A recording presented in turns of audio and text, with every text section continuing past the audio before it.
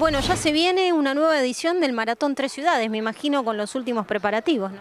Estamos muy contentos, con mucha emoción también, porque no quedan nada más que 6 días para el domingo a las 8 de la mañana estar largando desde Gaiman. Reiterar que hay un dispositivo de seguridad que va a estar trabajando la policía del Chubut, gendarmería, el personal de tránsito, guardias urbanas, también defensa civil, que se prohíbe el acompañamiento de aquellos que no son habituales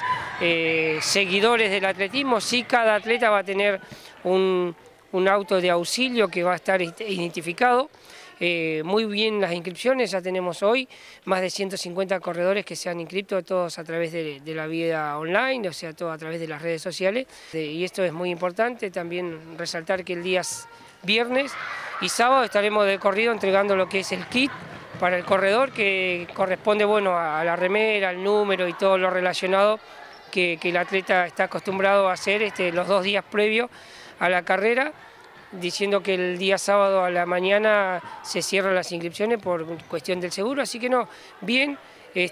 conforme con el trabajo de las direcciones de deporte, que se han puesto a trabajar en conjunto, a la par, en todo lo que se refiere al dispositivo de seguridad, puestos de hidratación y toda la gente que va a colaborar, como así también la colaboración de cada intendente que de alguna u otra manera, con más, con menos, pero bueno, haciendo el esfuerzo, redoblando en una época difícil, ¿no? Porque si bien el compromiso público estaba desde los 3 municipios, cuesta a la hora de tener que poner el dinero que estaban comprometidos, pero está saliendo. Sí, debo agradecer a Lotería del Chubut, que sin duda también nos está respaldando en cuanto a la organización, como así también a Chubut Deporte. Es la más importante porque es la 21ª edición, el maratón estaría cumpliendo su mayoría de edad.